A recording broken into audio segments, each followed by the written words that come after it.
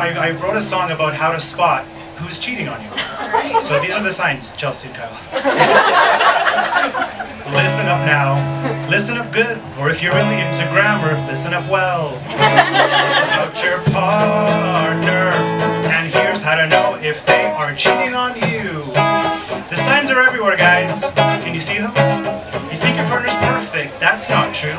That they'd never cheat on you. You should be suspicious. Trust is fictitious. I couldn't find a third word that rhymes.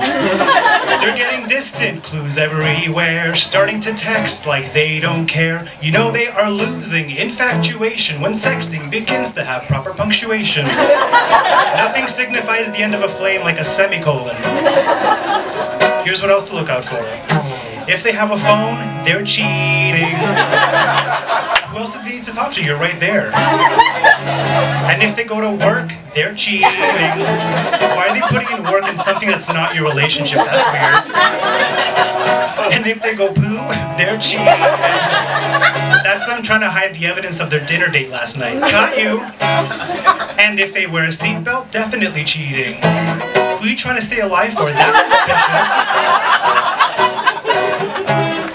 I noticed everybody was nodding their heads yes. Especially you. You're like, that's my life. Well, I hate to break it to you, but you're all being cheated on. You being played, player. It's a 90s reference. I want you to do me a favor. I want you all to turn to your partners after the show and just ask them if they're cheating on you. Just see how they react.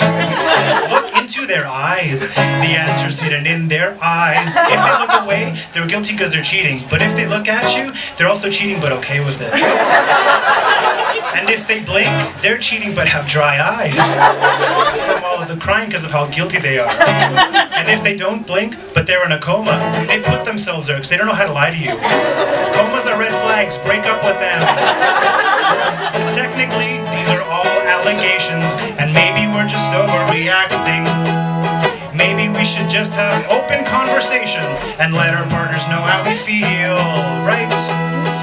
Or you could not do anything and just spiral. You know what else you can do, guys? Spiral.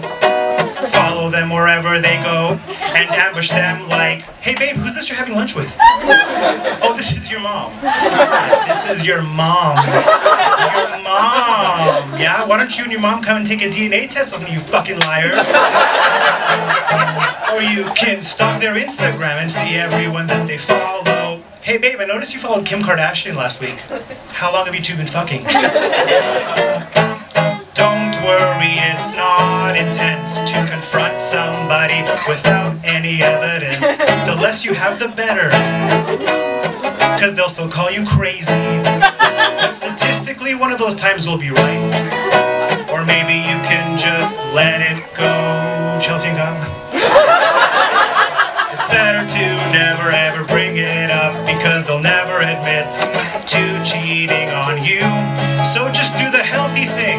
Be the bigger person and cheat on them too. Cheat on them. That's all you gotta do.